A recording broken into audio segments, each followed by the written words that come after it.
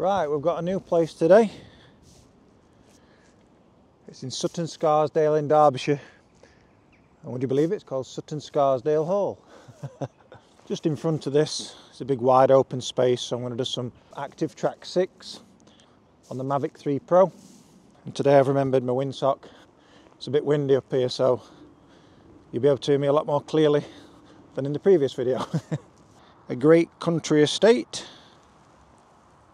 with lots of acres to it.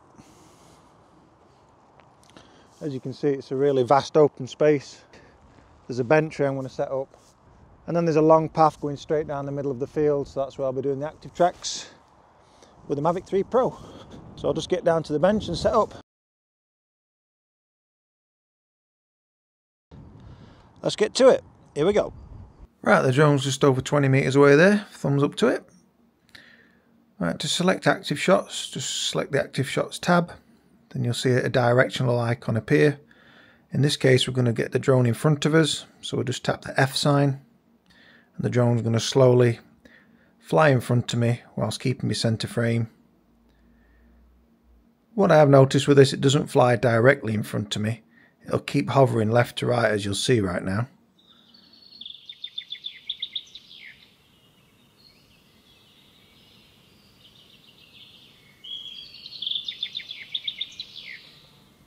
Now we're just going to switch the icon to the right. That'll fly the drone to the right of me. But as you'll see from the footage, it's swaying backwards and forwards as it's doing this. Again, this could be just a software bug, software issue. I think in the future DJI will address issues like this. It's not too bad on the right hand side, but when it was in front of me earlier, it was swaying around quite a lot. So now we're just going to switch it to the left hand side. Do a nice fly over there whilst keeping me centre frame. I like how it does that. So now it's too close, it's just going to get to a decent distance away there.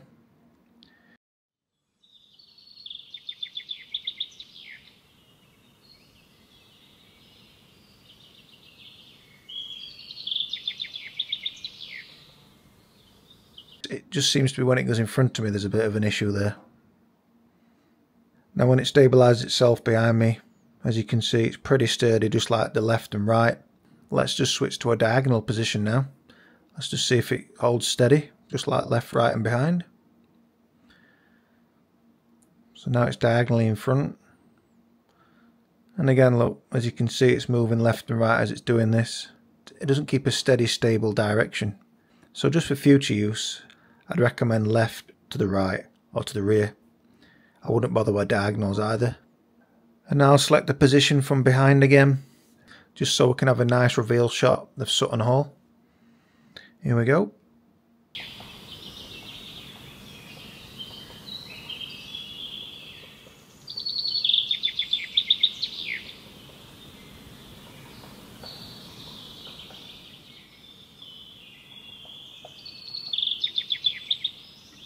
So this next mode's called Spotlight. All you do here is just drag a box over the subject which you want the spotlight to follow, and it's basically going to do exactly that. Just imagine this is a torch shining on you, and wherever you move the torch is going to follow and highlight the subject. That's exactly what Spotlight's doing here.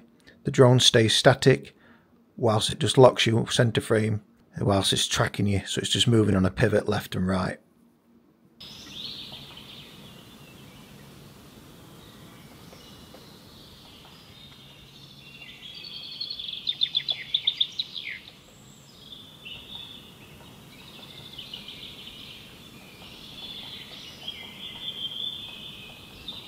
Now this is the last option on the menu at the bottom. So it's called POI, that's point of interest.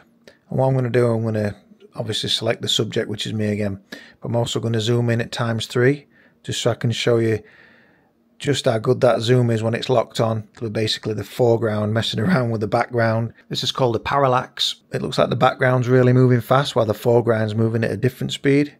And it gives you a great depth of field.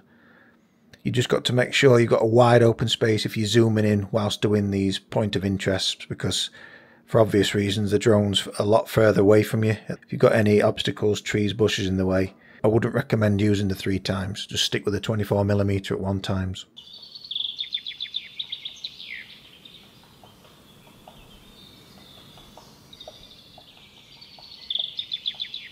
So I hope you enjoyed that video today on the Mavic 3 Pro Active Track.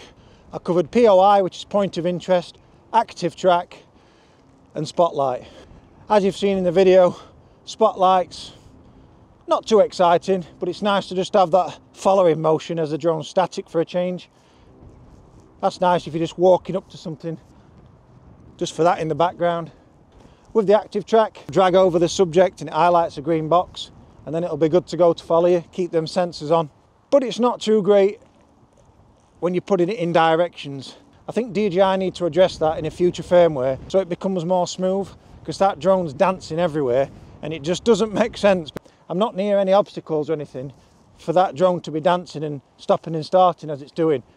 So that really needs addressing, DJI. I think a future update is going to address that issue, and then we'll get a real smooth cinematic active track. So if you made it this far, thanks for watching. I'll be posting plenty more tech tutorials in the near future, so be sure to keep your eyes out on my channel, as they may help you. Don't forget to hit that like and subscribe button, as it does help the channel along the way. Thanks for watching, and bye for now.